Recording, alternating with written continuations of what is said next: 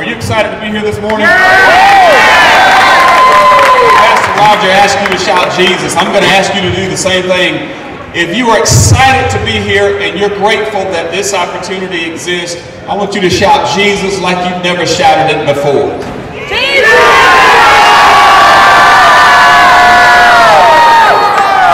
We're going to pray and bless this meal. Would you bow your heads with me on this morning? Gracious and eternal God, the God of Abraham, Isaac, and Jacob, our God, the very Prince of Peace. You come today to extend your love, your compassion, your hope, your healing. But on today, it's more than just a meal. It's an opportunity for us to extend you and your grace, to build the bridge. And as we come today, the meals have been prepared.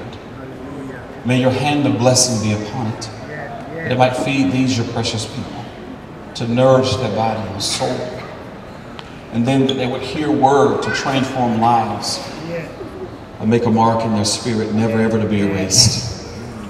Bless the hands of every servant today that have made this possible.